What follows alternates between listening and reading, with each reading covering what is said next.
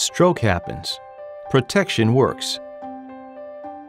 Stroke remains an unpredictable and devastating complication of TAVR, and there is no way of identifying which patients are most at risk. Stroke is often underdiagnosed and underreported, but when a neurologist is involved, they are able to identify often subtle signs of ischemic brain injury. This is seen at a rate of between 5% and 9%.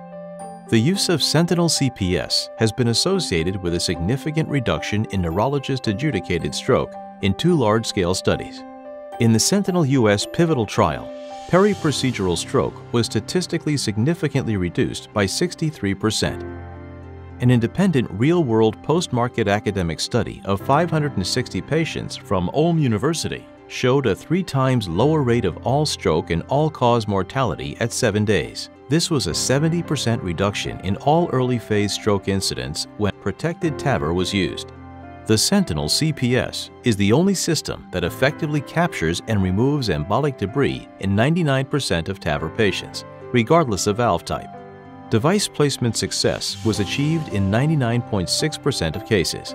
Independent of all other factors, the use of SENTINEL was shown to be the strongest predictor in reducing the rate of all strokes in the first 7 days post-TAVR by 70%. There were no major adverse events directly associated with the SENTINEL device in the SENTINEL study.